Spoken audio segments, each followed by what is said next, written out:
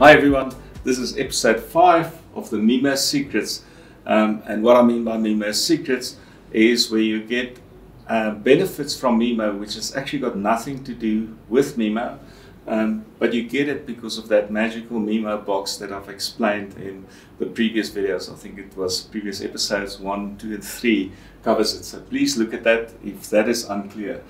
But this one goes about fixing bad omnis, or using non-omni antennas and creating omnis using this MIMO.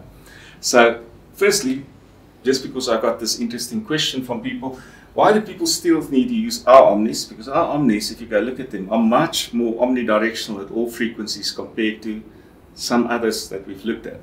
Now the first part there is, if an omni is fully omnidirectional, remember I showed you this top view and I said you can steer a beam by phasing this in any possible direction. That is only true if the actual elements themselves are perfectly omni. If an element like that has actually got a bad omni pattern, and I've seen stuff like this, where in some directions it may be minus 15 dB, but of course the manufacturer will quote you the gain there. But if you want to steer that guy in this direction, you'll still lose that amount of gain, because it can only do as well as the pattern. You know, if you've got an omni pattern, I can take that pattern and boost it by 6 dBs. If it actually had a loss of 10 dBs here, still boost it by 6, but you're still pretty low. So you still need pretty good antennas. But now the opposite, let me show you the opposite. Firstly, I call it bad omnis, but when and I'll go back to my array of 4, and this is a configuration that we've got in several versions, mainly for marine. 4 verticals inside a single radar. One of the real problems with it, that even Poynting battles to get this antennas perfectly omni. Top one is easy, but because the cable of the top one runs past the other, next one runs past them. If you look at these guys from the top, they are not perfect. The top guy may be a perfect omni. This guy here may have a little bit of a dip. So if I draw it like that, that may be the second one because the cables are going past it, and so forth. So it's not that perfect. But if you're clever, and we are clever, you make this cable not run past the same direction. You make it so that the one runs here, so this guy is now low here, okay, high here. And next element I make high there, and say lower here, and so forth, because it could be left, right. And now comes the magic. If you now look at this whole lot, because this MIMO box, my magical MIMO box, can select how the antennas are used, it can fix the non-omni nature, which is a result of a very difficult antenna configuration.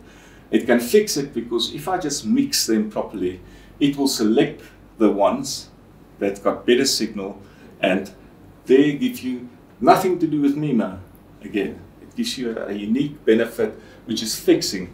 The real killer is where you really start using. I think I explained to people before, to get horizontally polarized omnis is hell of a difficult. One of the reasons is that you don't really get an omni antenna with horizontal polarization. So you get dipoles. Sorry, this is just a bow tie dipole. That's horizontal, I'm looking from the top. That guy typically has got a pattern like a donut. Okay, a problem, because I'm now using it for omni. What about the guy here and there? But I can do this. Hope I'm not giving too many tips to other people. I can use as one of my other horizontals. I can use this guy. This guy's got a pattern that exists where the other guy hasn't got.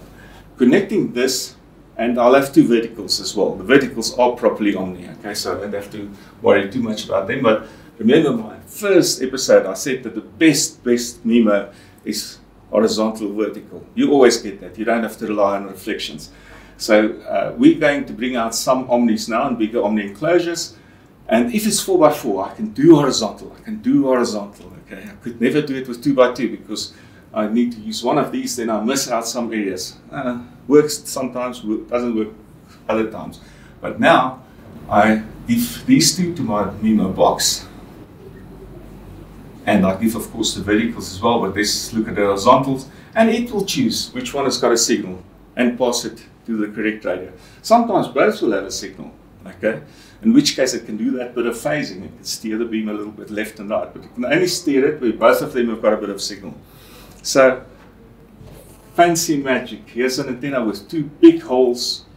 It's horizontal. I do want to use horizontal because polarization is the best version of Omni, and the secret MIMO box will fix it for me. Will make my elements, which are not perfectly Omni, into a MIMO unit that is much, much more Omni.